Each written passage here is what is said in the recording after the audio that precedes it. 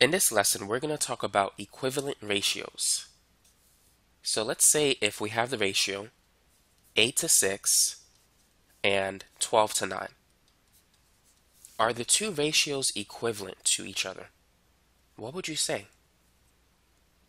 How can we tell? How can we find the answer? Well, there's two ways in which we can do so.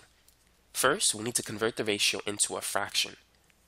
And then we could simplify the two fractions and see if they're equal to each other. If they are, then the ratios are equivalent to each other.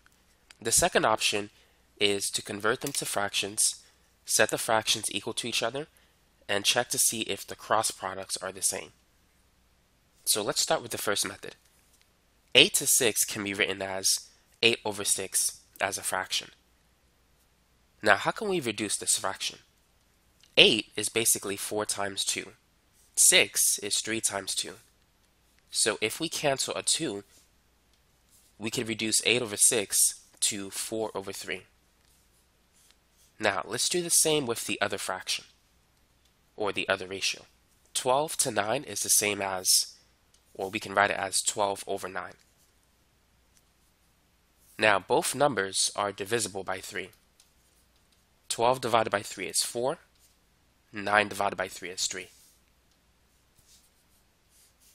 So notice that both fractions simplified to the same result. So this means that these two ratios are equivalent to each other. Now let's talk about the second method.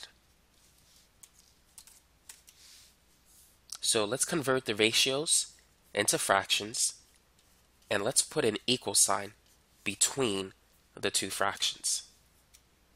Now what I want you to do is I want you to cross multiply. So first we're going to multiply 8 by 9. 8 times 9 is 72. Next we're going to multiply 6 and 12. What is 6 times 12? If you add 12 6 times, what would you get? 10 times 6 is 60. 2 times 6 is 12. 60 plus 12 is 72. So notice that these two are the same. So therefore, these two ratios are equivalent to each other. And so that's two ways in which you could tell if two ratios are equivalent. Let's look at another example for the sake of practice. So let's say if we have the ratio 4 to 5, and let's say 7 to, actually let me change this.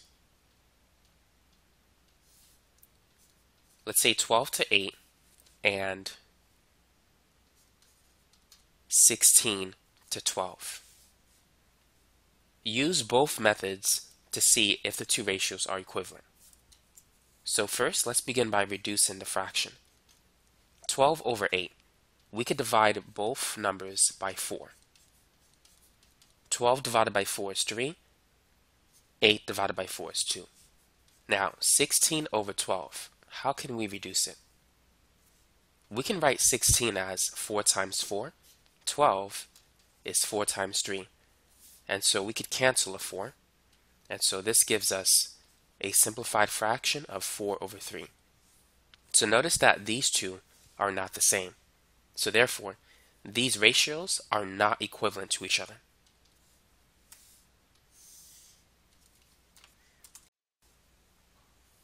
Now let's use the other technique. Let's write the two fractions and let's put an equal sign between them. So let's begin by multiplying 12 by 12. 12 times 12 is 144. Now what about 8 times 16? Well, let's use the old-fashioned multiplication. 8 times 6 is 48. So we'll write the 8, carry over the 4. 8 times 1 is 12 plus 4. So that gives us 128. 128 does not equal 144. So the two ratios are not equivalent to each other.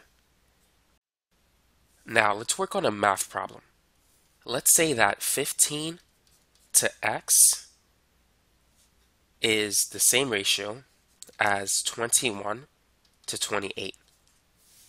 So what is the value of x that will make these two ratios equivalent to each other?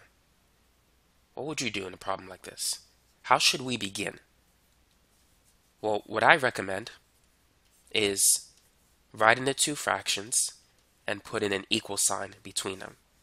In order for these two ratios to be equivalent to each other, we know that the cross products have to be the same. So that means that 15 times 28 must equal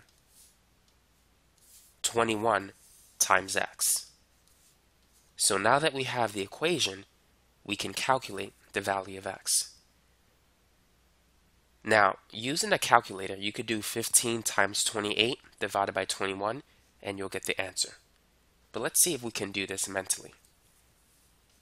If you don't want to use a calculator, I recommend rewriting 15 as 5 times 3. Break it down into smaller numbers.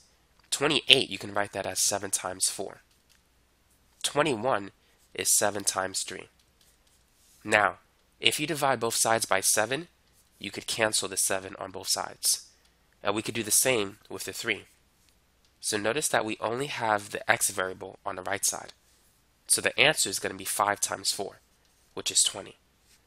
So x is 20. So 15 to 20 is the same ratio as 21 to 28. Now let's check the work by simplifying the ratios. So this is 15 over 20. And if we divide both numbers by 5, this will reduce to 3 divided by 4. For the other fraction, we could divide both numbers by 7. And so this is going to be the same thing, 3 over 4. So the two ratios are equivalent when x is 20.